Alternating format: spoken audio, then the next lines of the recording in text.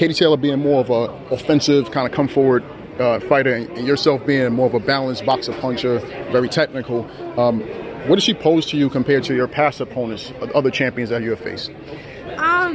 Well, you know, Katie Taylor, she's undefeated and she's a champion, so she has that mindset. She doesn't want to lose, so she's going to try everything that she needs to do to not lose to me. But, you know, I've been in there with different types of fighters. You know, fast fighters, slow fighters, heavy hitters, not heavy hitters. So, I mean, I know she's going to try to do whatever it is to beat me, but it's going to be very difficult.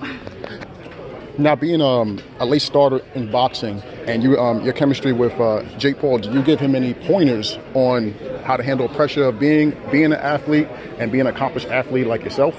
I mean, he doesn't need any pointers from me in that aspect. You know, he's a great influencer. He's a great businessman, so he doesn't need it. He understands it himself. He's going through it, so he really doesn't need any advice from me in that part.